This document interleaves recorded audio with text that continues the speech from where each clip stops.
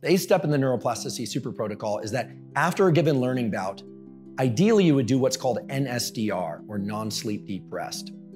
The rationale for this is the following. Earlier I mentioned that neuroplasticity is a two-phase process. In the first phase, you trigger the plasticity through focus, alertness, generating repetitions, and so forth. But the actual rewiring of nerve connections that underlies the learning and allows you to do the learned thing reflexively in the future without having to work so hard, that occurs during states of deep rest.